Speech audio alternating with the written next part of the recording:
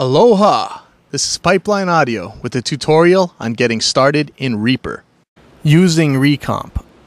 In the last video, ReaComp Basics, we learned about ReaComp's controls.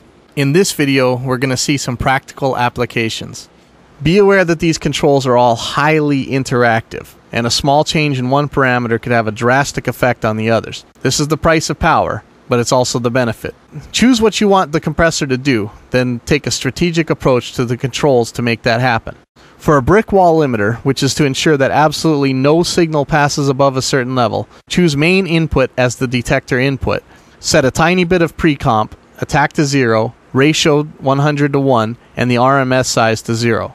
Play with the release to get a low, unobtrusive value, but long enough to avoid distortion caused by riding the actual waveform of the signal.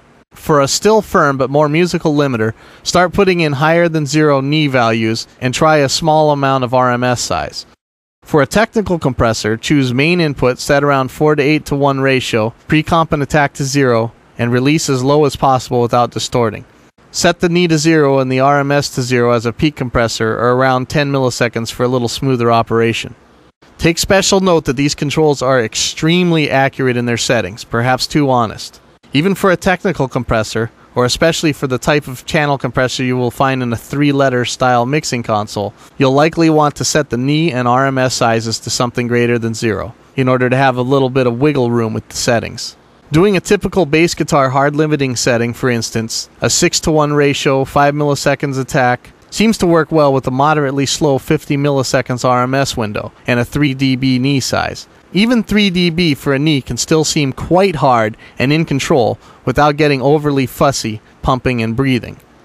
Now, when it comes to character type compressors, a lot of thought has to be given as to the how and why certain compressors sound the way they do. ReaComp is very much the equivalent of a box of capacitors, photoresistors, VCAs, and tubes.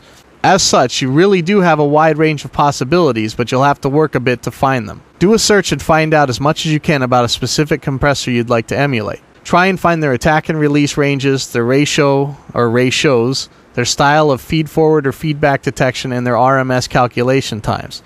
Also, critically, look at the detector and find out how it's filtered. Lots of the sound of a compressor comes from the weighting or ignoring of certain frequencies in the detector. One tool you'll find extremely valuable in building a compressor with ReaComp is PSP's free Vintage Meter VST plugin at pipelineaudio.com. Open Vintage Meter in a separate window and watch how it responds to the signal you are dealing with. Switch between ppm and VU settings and see which is more relevant to this particular signal. Left-click on the PSP Vintage Meter title at the bottom of the plugin to open its calibration system. Futz around with the VU and ppm integration time knobs until you have a meter which is really telling you a lot about your signal.